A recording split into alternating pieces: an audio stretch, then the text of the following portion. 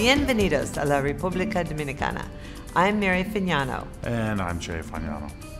And we wanted to talk to you a little bit about our trips to the Dominican Republic and to plant a seed that maybe you'd like to join us sometime. Typically, our trips are in November and April. We love November because it happens to be baseball season in the Dominican.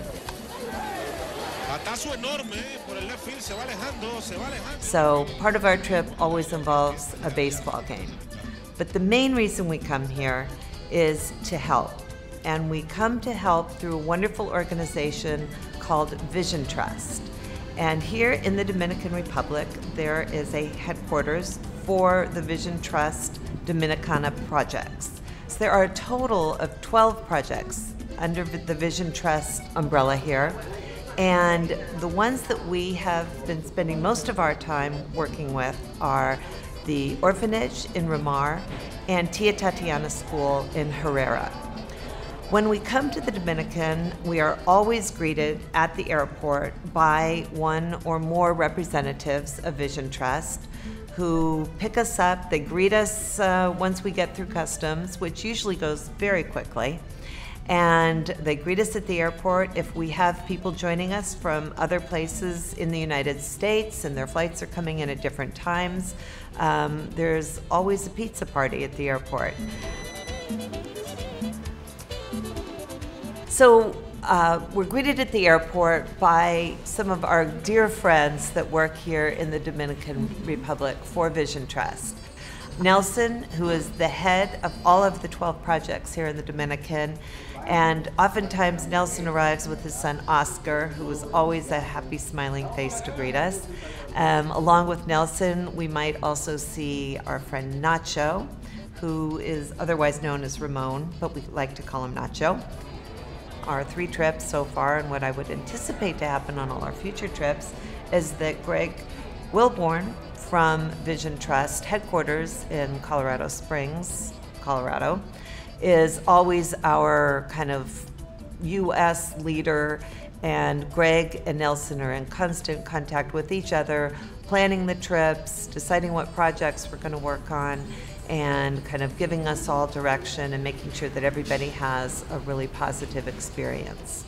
It's very simple. We get loaded into the cars, they take our bags for us, and we're now whisked off to the Mission House, which is in Santo Domingo, probably about half an hour or so's drive, depending on traffic, from the airport.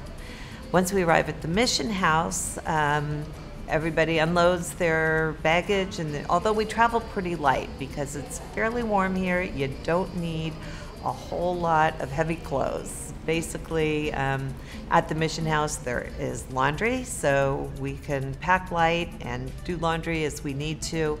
The Mission House is incredibly comfortable. We have 2 different large rooms with bunk beds, and typically, even if you're traveling with your husband or your wife, you've got the guys' dorm and the gals' dorm, and then on a few rare occasions, we've been able to enjoy the honeymoon suite. It's 2 sets of bunk beds. The other thing that's great is in the Dominican, it is a Spanish-speaking country. Now, coming from Los Angeles, we have a few words that we know that we can get by. But we should be better. And we will be better. But the translators are actually helping us learn Spanish. That's right. Each time we come.